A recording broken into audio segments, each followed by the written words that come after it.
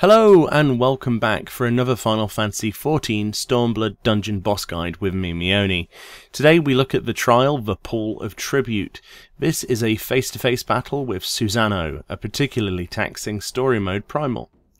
Susano has 3 phases, with the first being repeated somewhat for the third phase, only with more of everything happening. This fight intends to overwhelm you with things to avoid and places to stand, so let's simply look at how to avoid them and what you need to do. Several water AoEs will need to be avoided on the ground, as usual with anything that looks like pain that gets displayed on the floor.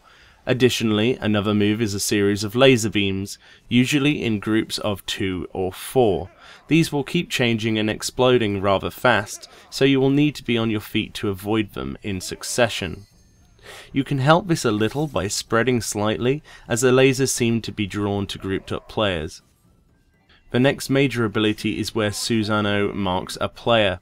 This player will need to line up near the boss. This player will get knocked back, but will leave a safe zone line in the center of where they faced and to their rear. For this reason, looking at the boss directly allows for more DPS on the boss from melee classes, so ensure to be aware of this and move dependent on your location.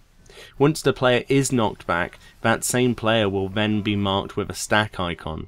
This player will then need to run back into melee range and stack up with the group to reduce the damage from an explosion that will happen when this debuff fades. This is the most powerful damage ability and needs to be prepared for with cooldowns and AoE healing. At around 60-ish%, the boss transitions into Phase 2. Here, Susano raises into the background as a large cinematic beast with a huge sword. He will then attempt to strike down with this sword and cleave the group to death. So here we have 2 different things to look at. There's specific things for the tank and the DPS to do separately. Firstly, the tank will see a new active time maneuver button on their screen on the new target, which they must spam to prevent the raid from being killed. The faster they press it, the more likely they are to succeed.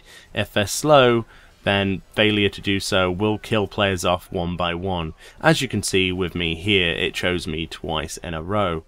DPS, however, need to DPS like mad on this only attackable point near the sword to meet the DPS check. If you fail to meet the DPS check or the tank check, this will be a wipe. If you do survive this, then you essentially get the first phase again, which is now named Phase 3. It has the same mechanics, the same stack line, the knockbacks and horrible AoEs to heal through, but it's just faster and more frantic.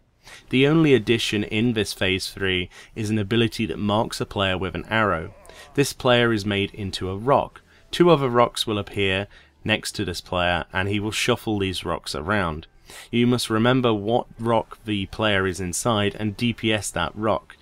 If you're not paying careful attention, you will not free him, and if you kill the wrong rock, your raid will get a horrible amount of AoE damage and that player will die.